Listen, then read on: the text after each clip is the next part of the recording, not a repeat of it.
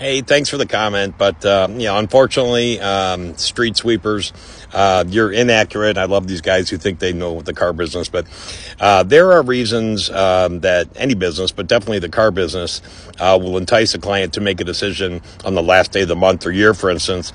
Yes, all of the customer reasons, incentives, rates, trade values may change, all that good stuff. That's a possibility, but from an internal business standpoint, there's also reasons why we might make a deal one day and not the very next day. For instance, Mitsubishi gives us an objective of volume that we have to sell every month. And if we hit 125 or 150% of that objective, there's a financial turn that happens in our favor there for selling a higher percentage of our objective. So literally it could be thousands of dollars from the manufacturer if I sell 40 cars instead of 39 cars. So I may be willing to make a deal with a customer that doesn't make sense the next day, but it did on the last day of the month.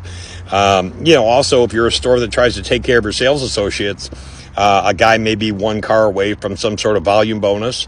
Maybe he's sitting at 14 and at 15 he gets a volume incentive from the dealership, and we want to see him hit that. So, him and his family are well taken care of, and, he's happy with his financial output for that month as well. So I might make a deal on the end of the month that I won't make on the first, because on the end of the month, it would have helped him reach a goal. So, again, there's a lot of reasons internally to make a car deal on the end of the month as opposed to the first of the very next month that have nothing to do with financing promos and all that good stuff. But I do appreciate the comment. But, yeah, there's a little bit more to it sometimes than people really realize. So